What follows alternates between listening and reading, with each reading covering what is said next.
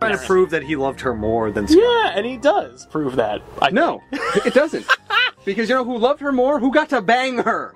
Who got to fuck the crap Just out of because her? you get to bang somebody doesn't mean that you care about them more than somebody else. Yeah. I think with Jean Grey it does, because Oh, she's she does psychic. see into his mind. So yeah, all right, fair enough. Yeah, but she also, like... Be careful, you're giving hope to backup boyfriends everywhere. She had this thing about, like, well, I'm married to Scott, so even if I know you love me more, I can't just get rid of him. Right, Like, right. He did good things, and he cares about me. Yeah, no, they I'm not gonna were- throw him aside, even though I know that you would be even better. Right. It's too late. You Except missed I the think boat. she knows that he wouldn't be anyway. Well, okay.